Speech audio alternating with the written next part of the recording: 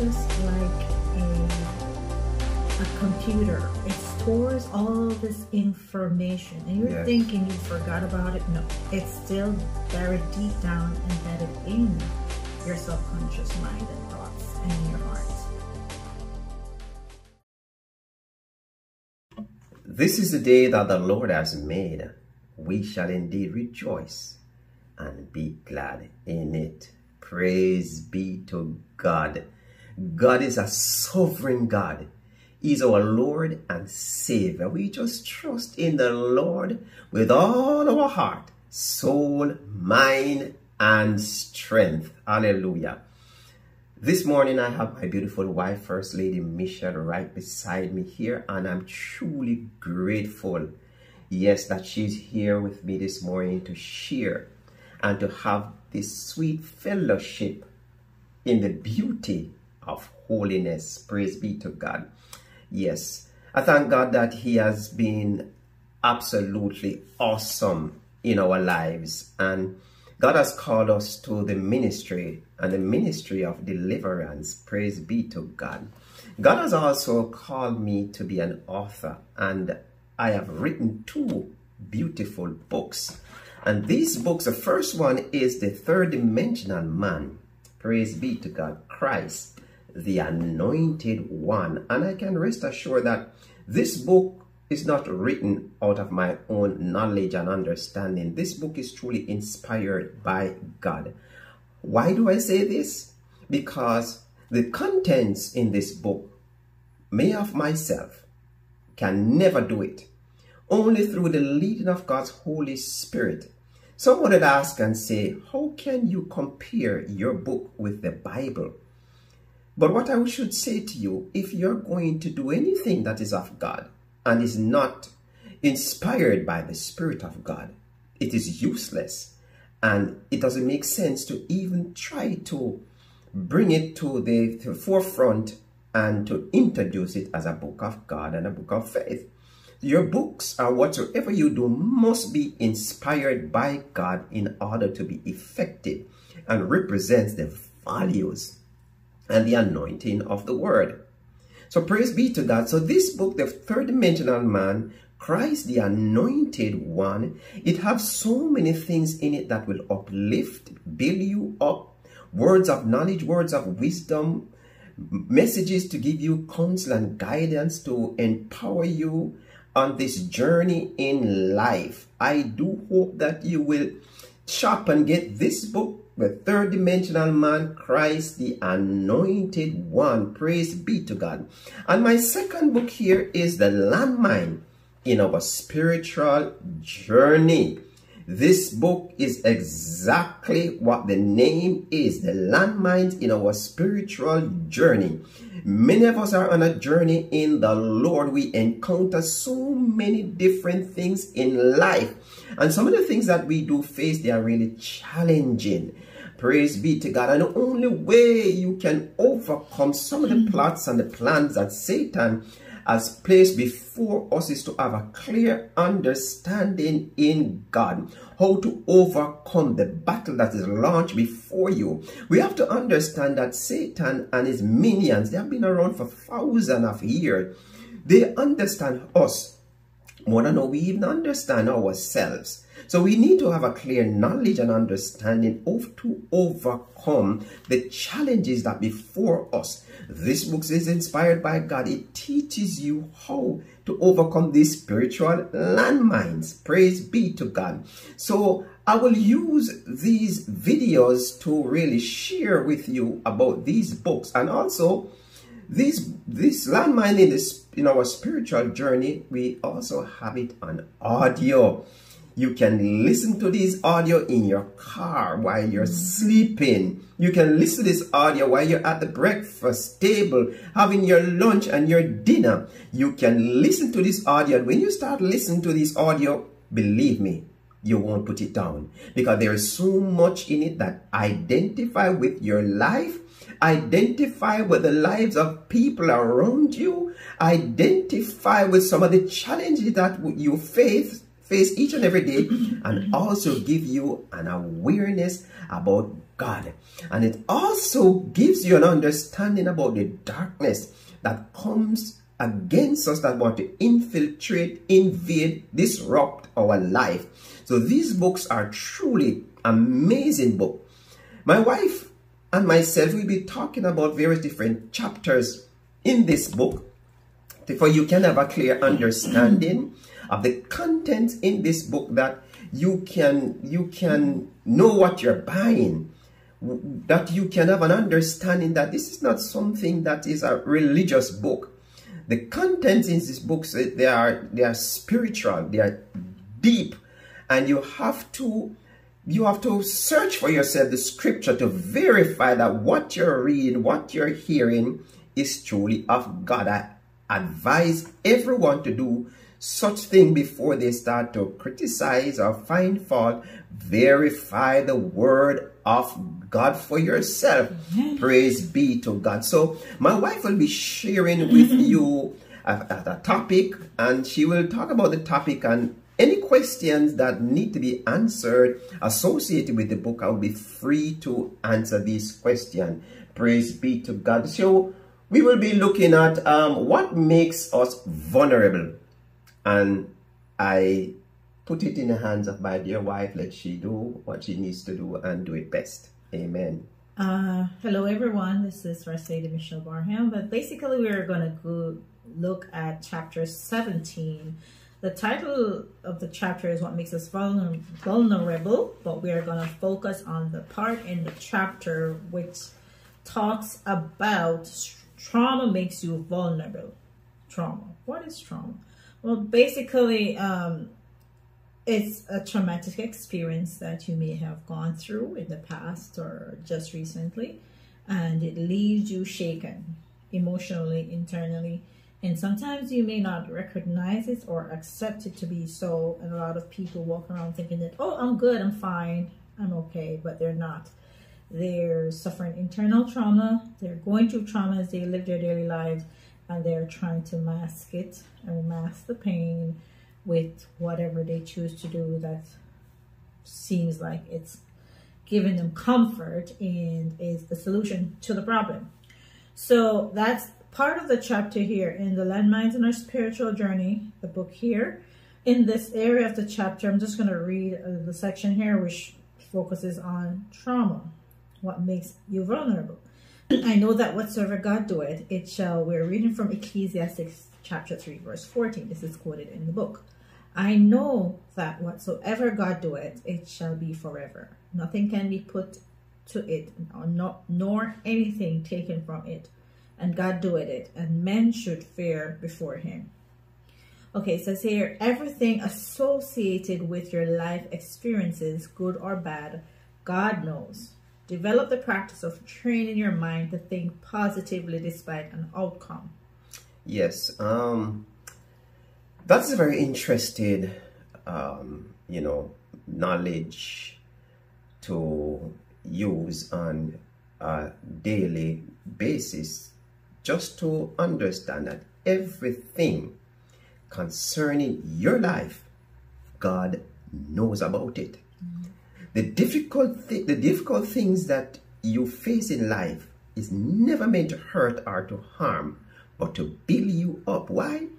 Knowledge teaches wisdom. Experience teaches wisdom. The more experience you gain, this is how you are able to gain wisdom in your day-to-day encounters. And not only that, it is there also to help you shape the life of others who are going through similar things. And because you have gone through it in your own experience, you can able to shape someone else's life and teach them how you can overcome various different situations in their lives. Glory be to God.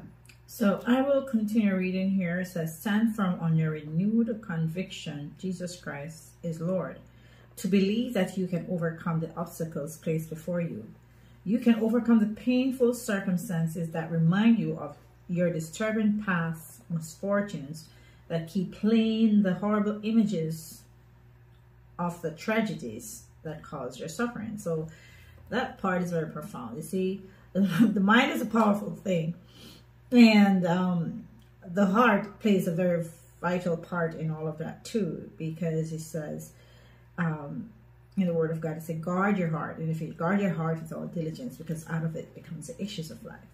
So, you know, when all of this stuff we see and we hear and we experience these traumatic events, and when the heart is being touched by all of this, and not only that, it affects the mind. So the connection between the heart and the mind, and then it starts to replay, because the mind is just like a computer. It stores all this information, and you're thinking you forgot about it. No, it's still buried deep down, embedded in your subconscious mind and thoughts and in your heart.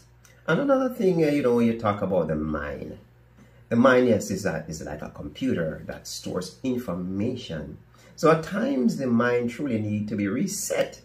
How do you reset your mind? The Bible said that you must renew your mind to the Word of God and to the mind of Christ. That means you basically need to continuously reading the Word of God and meditating on the Word of God. Everything that you practice, you will be perfected. Yes, if you practice telling lies, lies will shape you. If you're being honest and truthful, that's who you're going to be. So your mind basically will operate based upon what is implanted or embedded in your subconscious person. This is why the enemy is able to influence our mind at times to do things that is contrary to your values and your belief.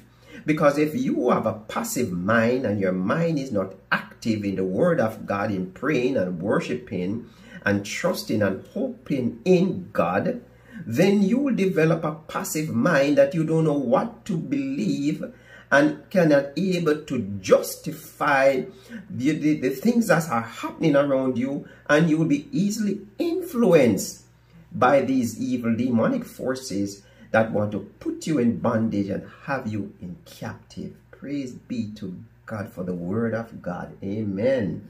And as I continue reading here, in where it says the subtitle, Trauma Makes You Vulnerable, it says here, but with faith and determination, you can break away from Satan's control, desired schemes to keep you chained up in your brokenness. See? And trauma makes you vulnerable, causes you to doubt, is a symbol of weakness.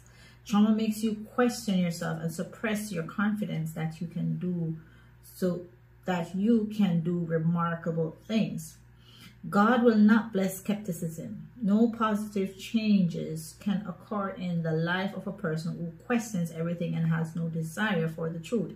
They will continue to live in torment with their painful problems. So see, in facing the truth is very important when dealing with trauma, because if we live in denial, thinking that we're not traumatized or whatever bad situation occurred is not affecting us, then we're only hurting ourselves, because a lot of people walk around with trauma for years and years. It's buried and it's seeping deep down inside them, and they suffer through this trauma. But until they see for what it is and recognize it and accept it, then they will continue to suffer.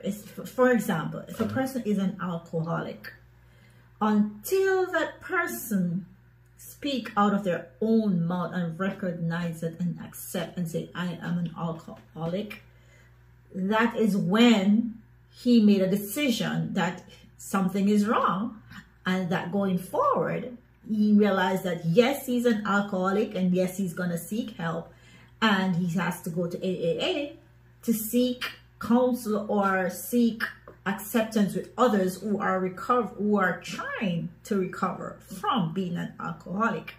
Because until that person accepts that he's an alcoholic, he's going to continue to drink himself or herself to death. Yeah. And that is very traumatic, because you see, he will be drinking himself to death for years before accepting that he's suffering from trauma. Because you see, every action gets a reaction. Every action gets a reaction. This person may have suffered in their childhood past or in their adult life a traumatic event that has led them to to drink. Some people use different ways to overcome trauma. Some people use alcohol, you know, some people use listening to different types of music. They will think that, oh yes, they immerse themselves into some music to drown out the thoughts, the emotions, and you know, keep the trauma playing in their mind over and over. So, you know, it's many different ways of denying the fact that they're going through trauma. But until you accept that this is a problem, this is a situation that's affecting me, and the trauma is affecting my life and the people around me, this is only when they will be delivered, begin the process of beginning to be delivered from the satanic stronghold. So let me expound on this. Trauma displays your true personality. Whenever you have encountered into an accident or anything that is traumatic, no matter how severe or mild it may be, it displaces your true personality. And at that moment, your mind can be invaded by evil spirit. If you should look back on many things that is in your life that traumatizes you, you'll realize that you develop fear, restlessness, and unhealthy sleeping habits, because it opens the door for evil spirit to invade your lives. Now, what are you going to do when you become traumatized, when you are mental abuse, physical abuse, raped, or so many different things, or meeting an accident? What can you do? You have to basically change your life around by getting into the Word of God. So associate yourself with positive, uplifting people. Play positive music that will basically inspire you to gain confidence once more in yourself. If you allow yourself to continuously dwell in the traumatic events, or these memories keep on coming back, you will be affected by these evil spirits, and believe me, it will transform your life. You will become very resentful, afraid, and you will at times want to go get angry at people and even at yourself, blaming yourself for the things that you're not responsible for. So this book, The Landmines in Our Spiritual Journey, it opens the door for you to understand your true self, understand how to overcome the many different obstacles in your life. Because when you have a clear understanding of who you are, you value yourself, you appreciate yourself, you will be able to appreciate others. You will be able to appreciate your faith in God, and it builds confidence and self-esteem, and you will walk in boldness and walk by faith. Trust me. So whenever you are being traumatized, very important that you stay in the Word of God, you pray, you associate with people that can lift you up out of a situation. Never find yourself going around people who are negative, who will never speak positive words in their life and in your life, and also praising God and giving Him the glory in every situation. Praise be to God. Hallelujah. Amen.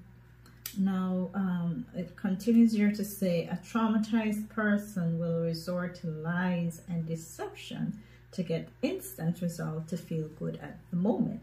But it will turn out to be disastrous eventually and complicate their already fractured life. As I was saying earlier, I mean, they will use something, whether it be drinking too much alcohol, or involving in negative stuff that's not worthy, you know, or wholesome. And then they think, okay, it's just that is just a quick fix, really. It doesn't solve the problem. It doesn't get rid of the trauma. Those people need spiritual deliverance. You do need spiritual. We all need spiritual deliverance for trauma if we ever experience it, even for car accidents, you know, because the memory is embedded in us, because the mind remembers and stores information. You could remember stuff from way back when you were 5 years old, even if you're 50 years old, for something might just pop up and happen that's a very similar incident. All of a sudden, the memory that was drawn up for years and you never remembered about it, all of a sudden it just pops up in your mind. So the brain is like, you know, the CPU of the computer. It stores all the information there. All the information there. Sometimes the good ones will, you know, resurface more often based on how you are living and what's happening in your life. The negative ones may stay seeping and embedded into you for years and not come up into your memory until circumstances or trauma happens and it just pops up right there. So it's good to understand and recognize and accept if you are being traumatized, because that's the only way you can begin to heal and get delivered and set free. When you are being traumatized, it's best to be very open and honest with yourself, open and honest with others, open and honest with God. The more you're open and being honest, this is how you can overcome the internal pain and hurt. Because many times people are traumatized, they tend to blame themselves and they are looking on the what if, how they could have lived their life totally different to avoid the event, this event from happening. And most of the time they really blame themselves, and if not, they are not blaming themselves, they are blaming others or blaming God. But that doesn't do anything good for the kind of situation that they are in. It's best you just call out to God and say, Lord, I need deliverance. I need a fix. I need for you to touch my life. Reach out to the one who you trust and love and have a talk, communicating your feelings to them. This is how you would overcome, by talking. Talking and sharing is internal deliverance, like crying. When you're able to express that deep pain and hurt without allowing it to become a bottleneck up in your heart and to fester and grow into something more. When you share it, reveal your feelings. If you can't talk to someone, talk to God. Explain to him. Talk to him as if you're talking to someone who you love and close to. And before long, God will come through for you. God will open doors that, or send someone in your life to help you to overcome. Never go into hiding or begin to resent and resist and think that nobody knows what you're going through. Nobody understands my pain. Don't begin to make judgment concerning others or judgment concerning yourself. You need to realize that being traumatized is something that has going on for years. Many people are familiar with this type of stuff, and God knows everything that you're going through. Not only God, but the devil watches you, want to use your vulnerabilities, want to use your weakness as a tool for attack and affliction. Not only do he want to hurt you, but he want to use you to hurt someone else, or use someone else to hurt you to bring more pain in your life. But God wants to see you through. He wants to heal, deliver, and set you free. Praise be to God in Jesus' name. Amen. Amen. Amen. So, you know, trauma is something that, as my husband just mentioned, it will fester. Yes. Because you see, we can show a smile on the outside, we can smile, we can, you know, clap our hands, we can be joyful, and that's just an outward thing, you know. But what is happening in the inside of us? What is happening on the inside? That is what is the most important. Not what people are seeing from the outside appearance, but what is happening inside of you. The person who's been affected by trauma, the person who in their quiet moments by themselves are just suffering internally, when their thoughts are just a mess because of this trauma situation that keeps repeating itself in their minds, and it's repeating in their heads continually every day, now and then, you know, because once you're doing stuff, if you're drinking, you know, you're doing something to cover it up if you're drunk. But once you get over being intoxicated, you come back to yourself. Here it is again, the thoughts are repeating itself, you know. So it's a temporary fix. So when you're in your quiet moment without covering it up through alcohol or music or whatever thing you're doing at the time to just drown out those thoughts, but when you come back to your true self and you sit down and you can hear your thoughts, and if you be true to yourself and you come before God and say, Lord, I need thee, oh Lord, I need thee, I cannot do this on my own, I need deliverance. You have to come to the accepting point where you say, Lord, I need help, deliver me, help me, send help wherever, you know. And once you cry out to God, he will hear you. Your Abba Father cares about you. He understands before you open your mouth. He knows the situation. He knows everything about you. Every hair on your head, he knows. Every thought you thought, he knows. So he's just waiting on you to come and say, Lord, help me. And once you open up your mouth and say, Lord, help me, he's there for you every step of the way. He will send help. He will cause you to call the person you're supposed to talk to. And whoever is supposed to get help to you, he will connect you to the person. Whether it be the person who's calling you is going to get some help through another person, but he's going to send help and you're going to get the help once you cry to the Lord and say, yes, Lord, I need a deliverance. I need help from this trauma. It's hurting me. It's destroying my soul. Seek help. Don't deny a situation if you are being traumatized. Don't be ashamed. Everyone goes through stuff in life, good or bad or ugly or indifferent. It's life. Once you're living here on this earth, life happens. Sometimes when we least expect things to happen, it just shows up unexpectedly. The phone rings, the door is knocked on, or we're just out minding our own business and something happens. So just as long as we serve him, seek his face, have a relationship with our Lord Jesus Christ, because he wants us to have a relationship with him. It's not about just being a Christian, going to church and all of that, but he wants us to develop fellowship with him. So seek your Father, seek your Father, seek your Heavenly Father's help when you're traumatized. Seek him. He's there to help you, to heal you, to cure you, to make you whole again. In Jesus' name. Amen.